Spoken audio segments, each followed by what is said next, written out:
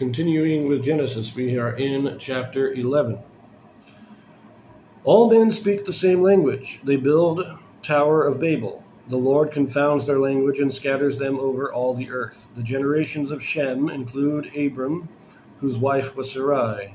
Abram leaves Ur and settles Haran.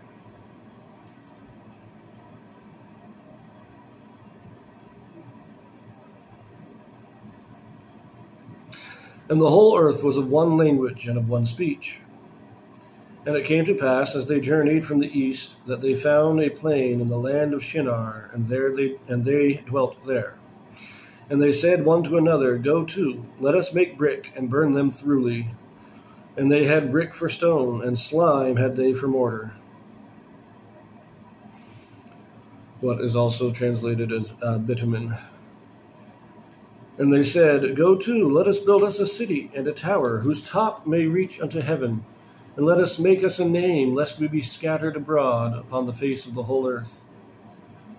And the Lord came down to see the city and the tower, which the children of men builded. And the Lord said, Behold, the people is one, and they have all one language, and this they begin to do.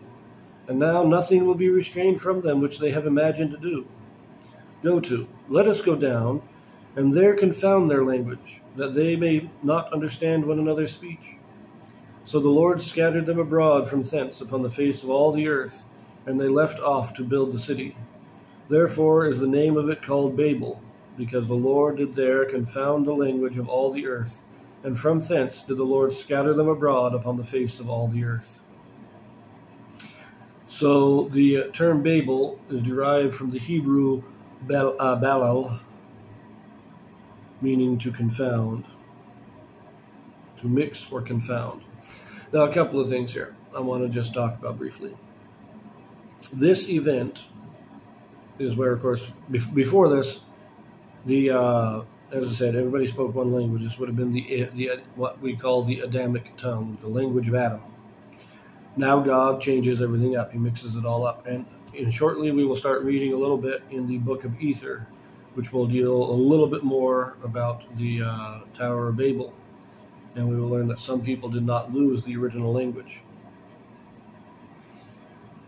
But this is just from apocryphal sources, but I do think it is probably true for the most part, is that when God confounded the languages, that is also when he divided the land. That was all one event. God came down and he broke the continents up, he destroyed the tower, and he confounded the languages all at once. And if we look at the timeline of ages, which we will be reading of in just a moment, we can see that the days of Peleg line up perfectly with what would be the Tower of Babel, approximately. Now, this also means that Abraham was alive at the time of the Tower of Babel. He would have been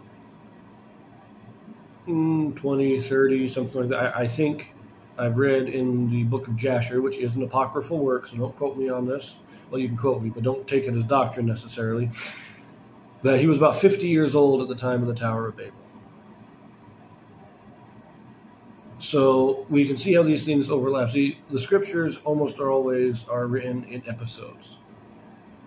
But if we look at the timeline, if we actually study how things played out, just like when we look at the ages of the ancient patriarchs, we know that Adam was the only one that had died before the city of Enoch was translated, and that Noah was born only a couple of years after. When we look at the timeline, we see these things. We see that Abraham probably lived at the time of the Tower of Babel.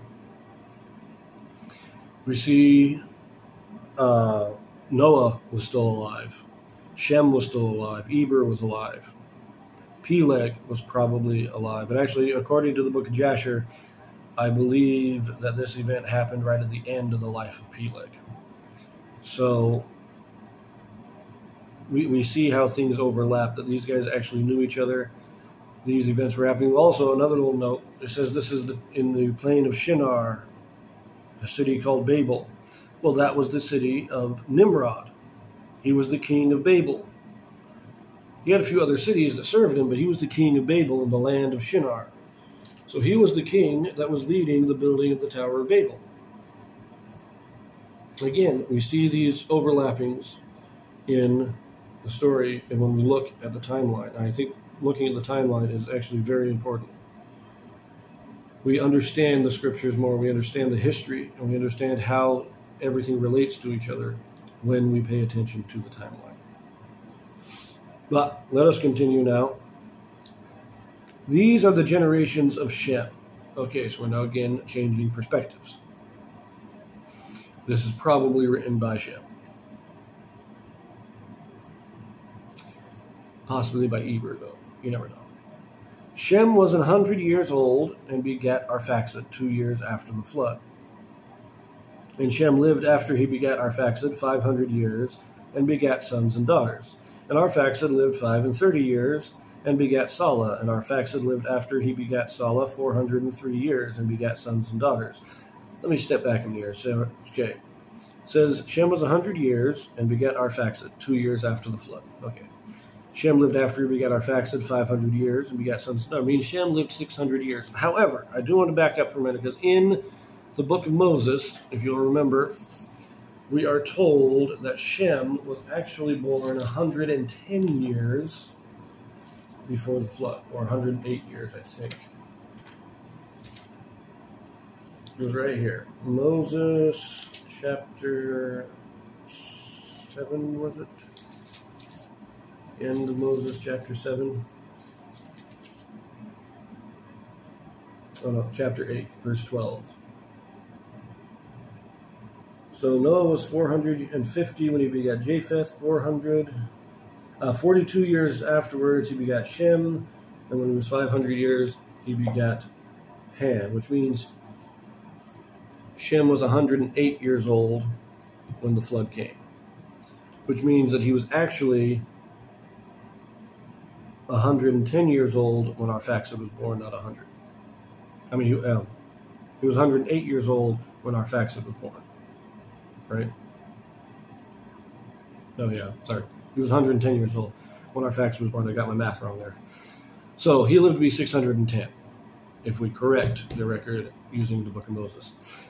Arphaxad lived 35 years, and then begat Salah, and then lived 403 years. So he lived 438 years.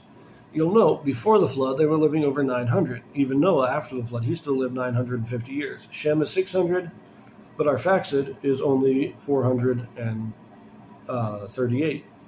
Salah lived 30 years and begat Eber, and Salah lived after he begat Eber 403 years and begat sons and daughters. That's 433 years. And Eber lived 34 years and begat Peleg. And Eber lived after he begat Peleg 430 years and begat sons and daughters. So he lived 468 years. And Peleg lived 30 years and begat Reu. And Peleg lived after he begat Reu 209 years and begat sons and daughters. So he lived only a little over 200.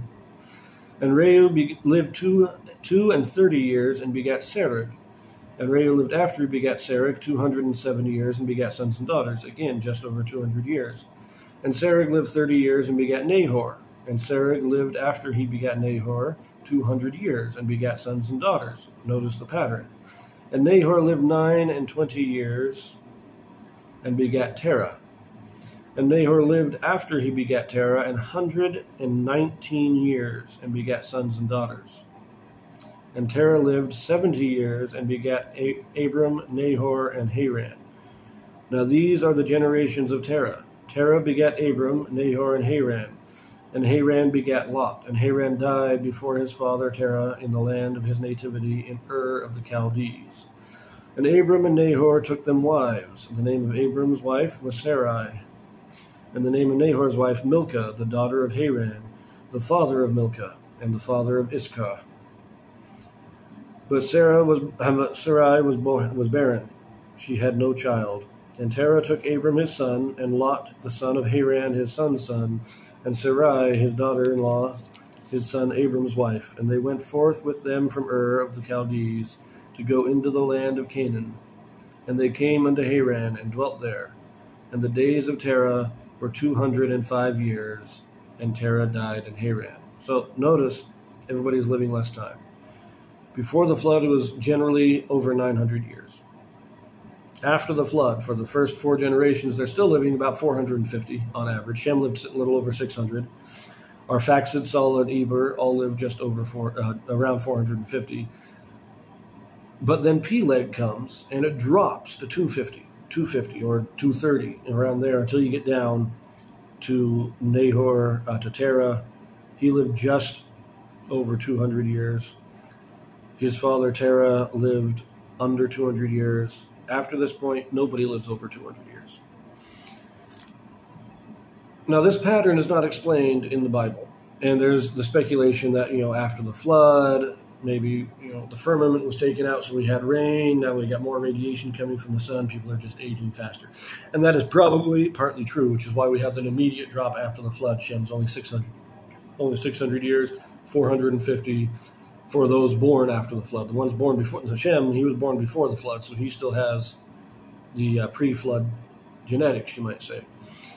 But why is it suddenly dropped below 200 at the days of Peleg? Why do we get this second cutoff?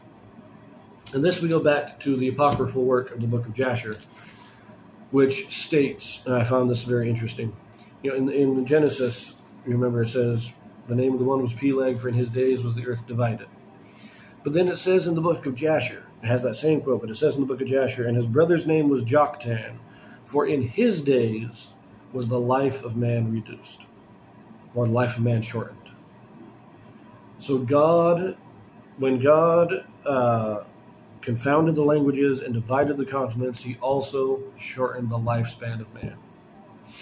Now again, this is apocryphal source. Don't take it as gospel doctrine, but I think it's probably true. I think it fits with what the Bible says. One last note before I end this. I mentioned Eber, and you will note, if you line up the timeline, the reason that Eber is the next great patriarch is because he is the first one that outlives Shem. Arphaxad and Salah both died before Shem did. Eber is the first one to outlive Shem, so when Shem died, Eber became the patriarch. Arphaxad and Salah were still patriarchs. They still had the patriarchal authority, but because Shem was still alive, he was the senior patriarch. But when Shem died, Eber became the next senior patriarch. You will also note, looking at the timeline, which if you pay careful attention, Noah was alive when Abraham was born.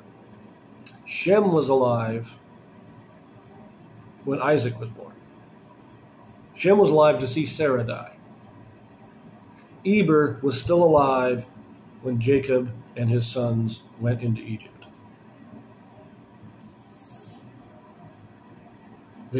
Abraham was not the only faithful person on the earth. Again, going back to the book of Jasher, according to that, Abraham was actually taught by Noah. He went to school in Noah's house. He was taught by Noah. He was taught by Shem. Isaac was taught by Shem and Eber. Jacob was taught by Shem and Eber. So I find that interesting. These people were contemporary to each other.